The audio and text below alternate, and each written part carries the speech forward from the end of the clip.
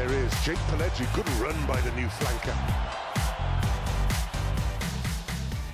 You know, it's gone kind of skyrocketed from here at Hartpury and then, you know, playing National 1 and then going over to Gloucester and playing their Premiership, and then, you know, the next thing was Connor on the phone, you know, saying there could be a chance for a Six Nations call-up.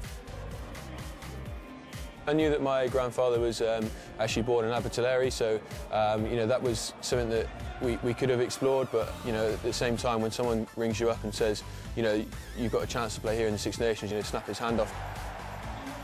He's been the captain for X amount of years and been the leader and almost the kind of guy that people go to in terms of players. You know, that's the kind of person you turn to, and any problems or any issues, that's him. In the gym we had a complete sing-song for all the Welsh boys. So we've got Louis, who's obviously the younger, and then we've got Owen, who's just come back from injury. So in terms of that, it's great for both of them. What did you sing? We put the Bread of Heaven. So we stuck that on in the gym and they were both, yeah, buzzing for it, so it was good.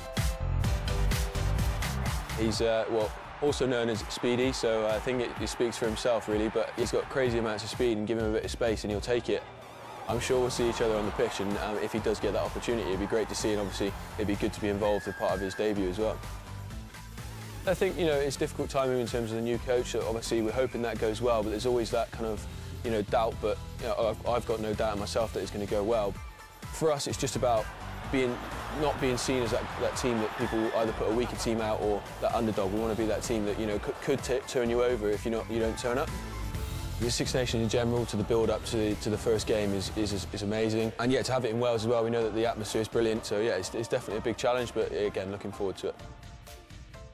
So that was Jake Polledri, who has Welsh ties on his father's side. Now we go to someone else who has Welsh links in Franco Smith, Italy's new head coach, the same Franco Smith that played for Newport in the late 90s.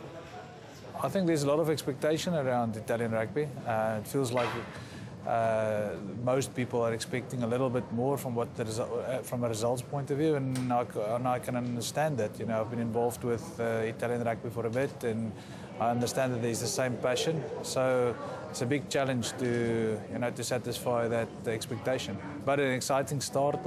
I think I've got a good idea what Wayne's about and how he likes to play.